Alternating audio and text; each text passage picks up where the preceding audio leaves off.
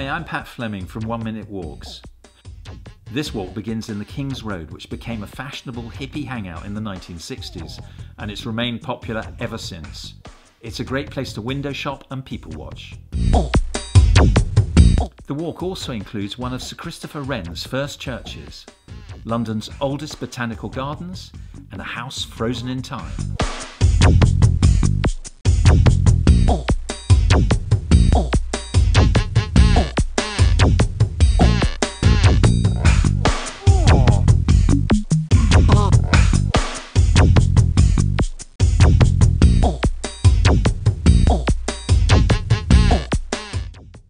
All the info you need is below, and there's even more with the interactive map.